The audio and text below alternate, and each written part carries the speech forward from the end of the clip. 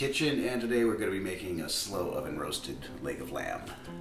It's holiday season, a couple days till Christmas, so I can find lamb in the stores in Germany. Usually it's kind of difficult to find here. This is a little bit over 1.5 kilo piece. If you have the whole leg, that's fine too. But yeah, I love lamb. You know, some people find it too strong tasting, so you can add more things like rosemary and lemon that will kind of mild that taste. I don't mind the strong taste. But cooking lamb can be kind of tricky. You either want to do it really delicate so it's nice and pink, but if you overdo it, it's dry. If you undercook it, it's too tough. Slow roasted is the way to go. So I already turned my oven on to 170 degrees Celsius. It's about 325 Fahrenheit. I'm going to be cooking it in this cast iron Dutch oven. So I'm going to go ahead and throw that in now to preheat it. And if you don't have a cast iron Dutch oven, you can use any kind of metal thing. You just want to be able to cover it, so you use foil if you need to, if you don't have a lid for it. We're going to be making gravy with this as well. So ideally, even if you have something like this to elevate it so it's not sitting at the bottom of the pan, that'll work. But what I'm going to do, because this doesn't fit in my Dutch oven, is just make a bed of onion and lemon and garlic. Alright, so all you're going to really need is the onion, lemon, garlic, rosemary, salt and pepper, some beef broth, and I'm going to add a bit of cumin. And I actually got a secret weapon. That's some dried mushrooms we picked earlier this fall, which I'll rehydrate, and I also use the broth for that. Haven't decided what I'll cook with it, either rice or mashed potatoes, but let's get started on the meat. Now this is a bone-in piece. I'm going to take the side with the skin and cut diagonally about every 3/4 of an inch or so. Score it like that, and then the other direction to make kind of this diamond pattern. That's going to help kind of with that fat, that skin melt and get more flavor more seasoning into the meat. Alright, so now what I'm going to do next is just cut the onions in big pieces, because I want them to kind of elevate the meat.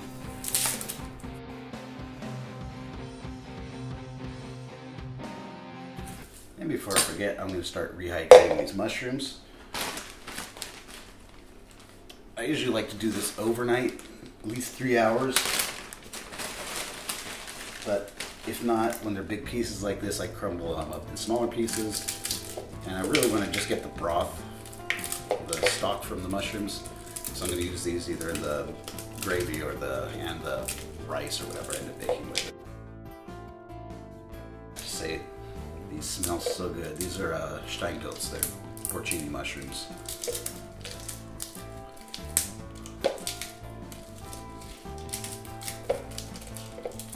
I love these things. We had a good year.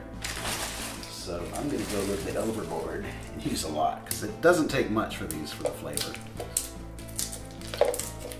I mean, if you look, you can find dried porcini mushrooms or bouillon from it. It's a bit pricey, but it's really good. Or just learn to pick them. Because once they're dried like this, they'll stay good for a long time, a couple of years at least. Alright, I'm going to go ahead and fill that up with warm water to let it soak. Alright, for the garlic, just peel it. And just peel garlic quick. I've tried a lot of different methods. Soaking it in water, that works. But the best way I found lately is just to smash it with the skin. And the skin comes off 100 times easier after that.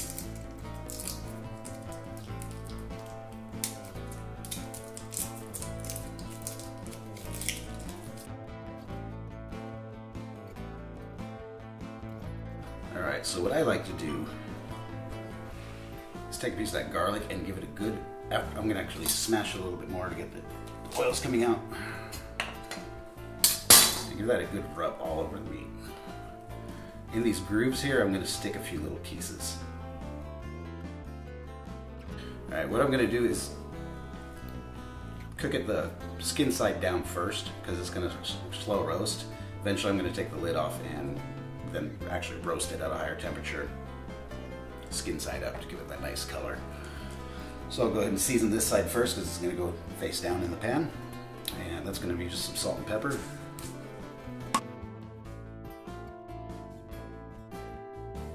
And a little bit of cumin as well. You don't have to add it, but I like it on lamb. Some people like mint. I do not like, I'm not a fan of mint. It goes good on lamb, I guess, but no thank you.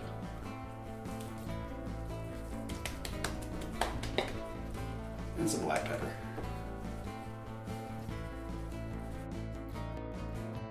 For the lemon, I'm going to cut it into big slices. Again, I'm going to use all this stuff to make like a bed to elevate it off the bottom of the pan.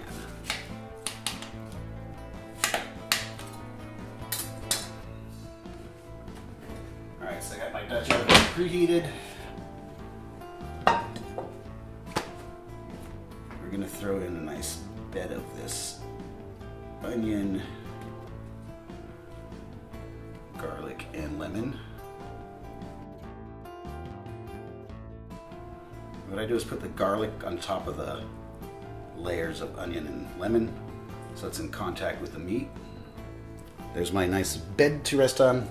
Last thing is the rosemary, which I wish I had more, but it's all that's left growing in the garden now this time of year.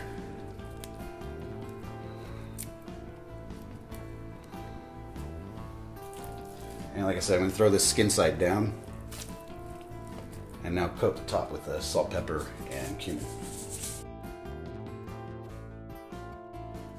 Next, I'm going to throw about a cup of beef broth.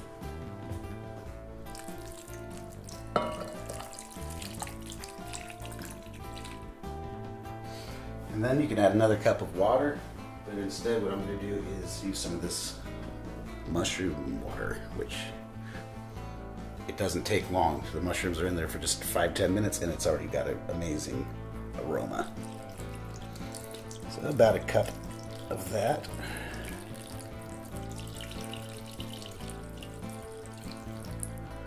Because you want to have some liquid in there to keep the meat moist because it's going to be cooking for a long time. And of course I forgot one thing, olive oil. So that's the last step. You're just going to drizzle a bit of olive oil over the top.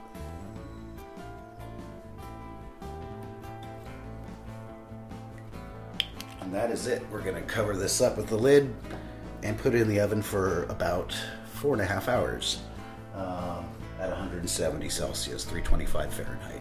So we'll come back and take a look at it. Alright, this has been in the oven for 4.5 hours. Last hour I turned the temperature down to 145 Celsius because I think that was a little too high. I don't want to get it dry. So I got this out. I'm going to actually turn the oven up for roasting now. So you want to put it above 400 degrees Fahrenheit. So I'm going to go about 210 Celsius. Take a look at this. Oh yeah. It looks and smells very good. It's adjusted 40 minutes. I'm going to keep an eye on it though. I just want to get that nice brown sear or roasted color on it. So let's go ahead and give it a flip. And I have to say it does not look dry to me. Looks awesome. Smells really good. Now we're going to leave the lid off and put it back in that oven for about, I'm going to check after 25-30 minutes. It says 40 minutes, but I just want, once it gets a good color, good brown roast on the top, I think it's ready. Meanwhile, I've got some mashed potatoes in the smoker on cold smoke. It's a new thing I'm trying out. I'll have that video up as well. So I'll either put it in the description or info card or just subscribe and you'll see it. So back in the oven we go.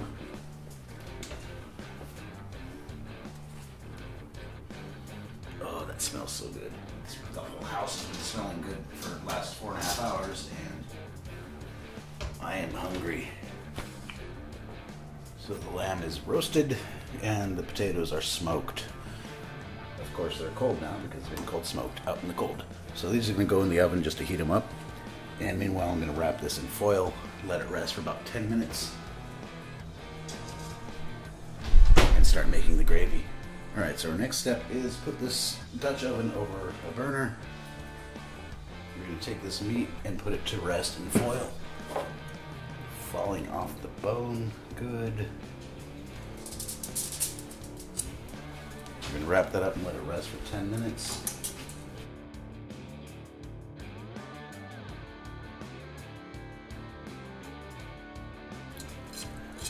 It's already pretty thick, so I'm going to add a bit. You could add water, or I'm going to add this mushroom water.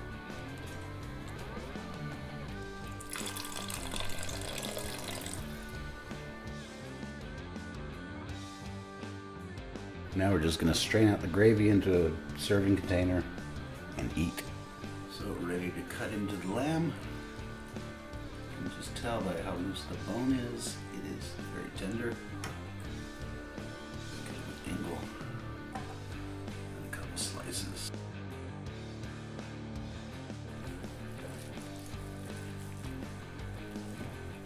Yes.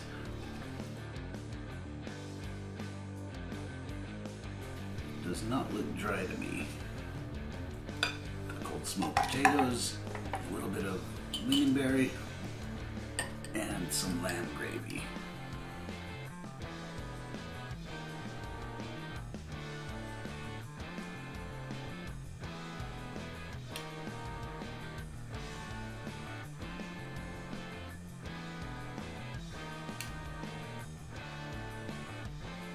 Okay, so time to give it a try.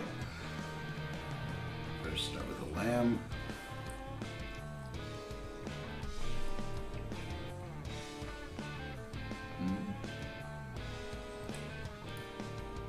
Excellent. The lemon really added something to it. Now these cold smoked potatoes.